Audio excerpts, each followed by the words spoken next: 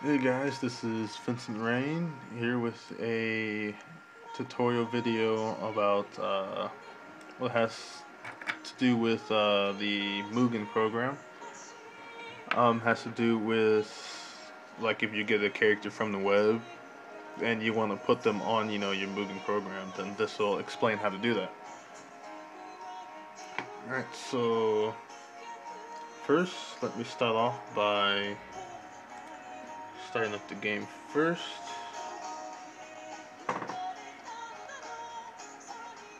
I'll be on this screen here.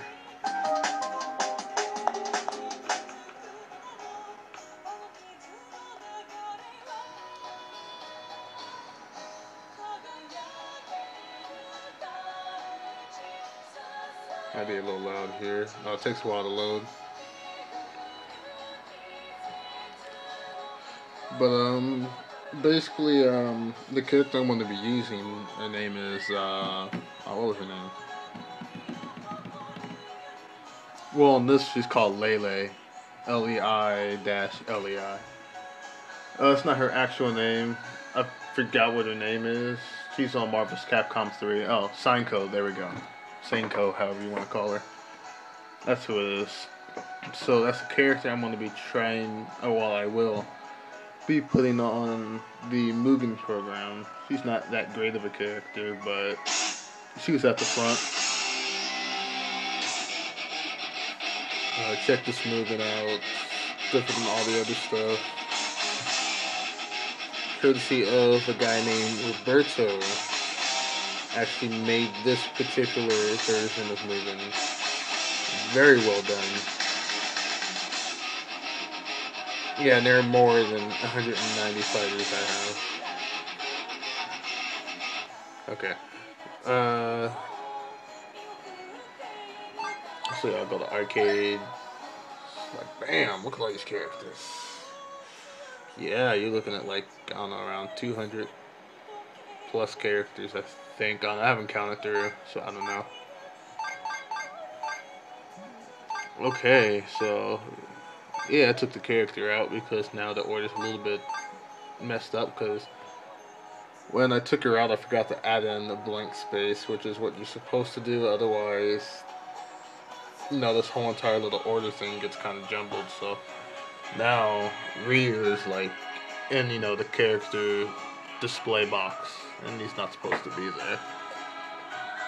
Signco is supposed to be, I think, like at the upper left, I believe.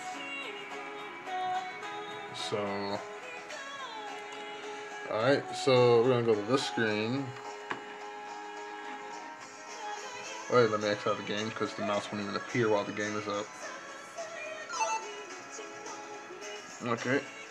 Well, yeah, Mugen works best like without another program running that takes up like a lot of CPU. Like for a while, my Mugen wouldn't come up if I had iTunes going. It wouldn't even bother trying to come up because they both take up a good amount of CPU strength. Okay. Alright, so what you will do, alright, you got the character, you got her, whatever. Normally you're in a folder format. Normally either you download them in their folder or you have to, they're in a zip file. Or whatever computer you may have uses whatever format files they're in. What you're going to do is, let's see, this is the root folder for the Mugen that I have. But each Mugen will have a root folder. Normally you'll see all of these things here. So all these are normally the same, and then you'll have, the exe file to start it. But you go to the character file, click on that, and then you have the different characters here. Actually, let's find out how many characters I have right now. Yes, that's how many characters I have. 228 characters. That's a lot. Alright, so let's see, where is... Oh, okay. This is the character that I have. I already have the folder in there. Drag and dropped it from wherever I got it from. This Mugen only at first didn't have that many characters. Yeah, like I said, it had 190 fighters. Um, there was another Mugen that had every single character that was made. I think up to whenever that person made that Mugen program. Um, that included joke characters and whatnot. What I did, I took the character that actually seemed like legit. I went through every single character. It literally took me like a week to go through every single character in that list and try them all out and see, if they were balanced or anything like that for the most part. And I took out the broken like characters from the Mugen that I already had, which was the one that you just saw. And I took out characters that seemed like broken or OP to me, and I replaced them and then added in the extra characters seem balanced out. So I have a pretty balanced Mugen. There are some things where, I guess seem like I guess the only problem I have with some of the characters that do seem a little bit overpowered. It's not even that they're overpowered. It's just their hitboxes probably are like too big or something like that. But anyways, back to this.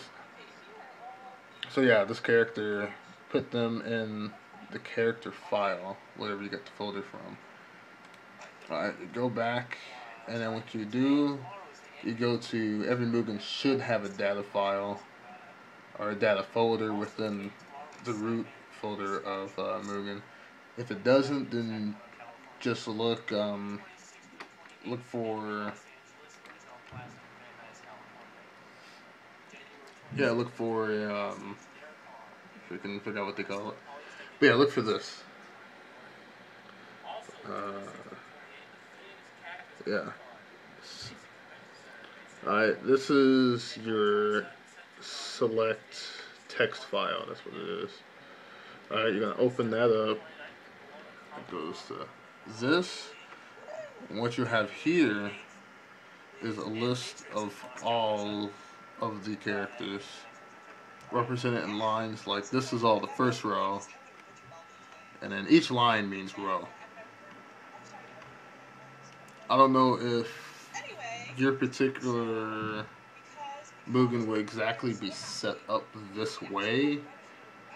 This is the way this person already had it set up. I didn't modify anything but putting in characters and adding in or taking out these blanks. This is what I didn't add in at the beginning. I showed you that there was like Ryu, he was up into the character select display.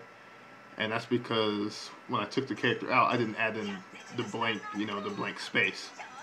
So everything moved the second sign code was taken out. So what you're going to do is normally you have a whole bunch of these. Like if you get a Mugen that's new, or you probably won't have any at all.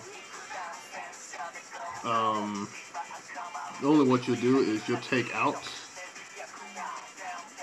one of these lines and replace them with this.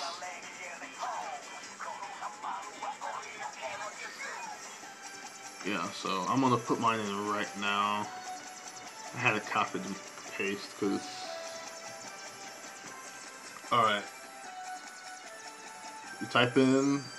This is going to be the name of the folder, not the character file, because that could be whatever, but the actual name of the folder that holds in all the data. Once you get that in, the rest doesn't really matter so much. All this is if you're pointing to like arcade mode, then this is what, like, for instance, if I'm playing through arcade mode, then there's a chance that on the 5th person I get to, it might be her. I don't think I've ever faced her yet, but then again, it's going to 225 to 28 different characters. All have, the number 5 on them. Yeah, well, there's 2 off the back, 3. Yeah, so. And then this is the stage that are also going to be on. Me, I have, I think I have like 300 or 400 different stages. So, yeah, a lot. So you'll put the name of the character, you'll follow that with stages, and then the backdash, the name of whatever stage they're going to be on. Easiest thing to do is, like, if you don't know the names of all the stages, then, you know, any Mugen you download is going to have, like, even, like, the most basic one has that Kung Fu Man, and it's going to have his thing, like, just like this. So, you just copy whatever stage he's on, there's going to be, you know, the .def already there, and then order equals, and then whatever number you want. That number really doesn't matter, but normally the lower it is, I guess, the better chance you have of facing them. And so after you do that, you're going to want to save this file. Save it. Okay, and so clear up. Thank you. Alright, so I'll open the program again. Shoot, I forgot to turn the volume back down before I started it. Yeah, for this particular Mugen, I think it's the same issue with all Mugens. You cannot change the volume while in the game. So best thing is, like, press, you know, this button right here. That way it won't exit out the game, but it'll also won't exit out the game, but it'll take you back to the desktop, and then you can just lower or up the volume from there. It also acts as a pause button since Mugens don't have an actual in-game pause. So that works out as well. Okay, you already saw that. Alright, let's go to this. Oh, lo and behold.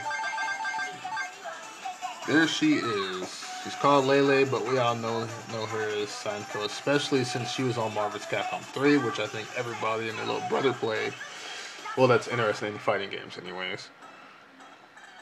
So yeah, pretty much I did that with all of these characters. Well, about 90% of these characters you see here.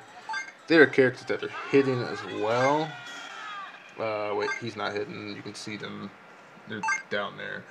But there's a hidden area, which is right here. There it is. Yeah, you don't see him either down there or there. It's like in the background. But, yeah. It's just these two, because they're like the boss characters of this game. He's the artist. The reason why, like, he's OP, but the reason why I didn't take him out because, like I said, he's the boss character. The only time you ever face him is like a 1 in 5 chance of actually, you know, beating the game all the way through. So yeah, that's how you put characters on Mugen.